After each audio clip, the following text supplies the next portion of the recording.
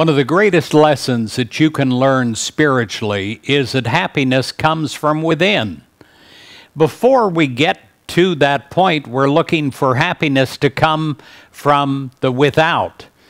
Different events, different things that we do that will give us happiness so that we can feel happy. But when we are at a spiritual level where we create our own happiness and our own feeling of joy and go into our day carrying that, that is when we become a light to our world. Happiness is a state of mind. It's an inner attitude. In other words, happiness is an inside job. It is not something that happens to us, but something that happens in us. There are things that we can do to help ourselves express happiness.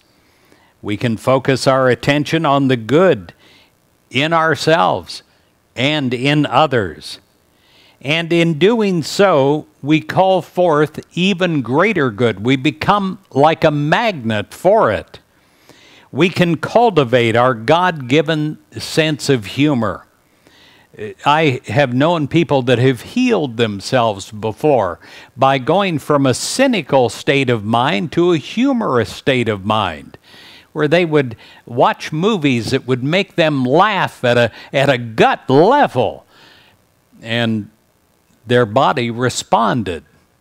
Well, happiness is something that has to be created in you and in me. Someone has said the world is like a mirror, reflecting what you do. And if you face it smiling, it smiles right back at you. Now, we may have difficulties to meet, but a happy heart makes the overcoming of any difficulty easier. So today and every day, don't put it off.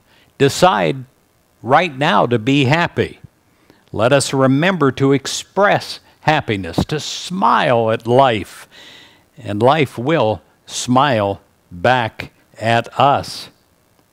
I pray that through the Christ presence in your life, that you are able, that you're empowered to express happiness today and every single day.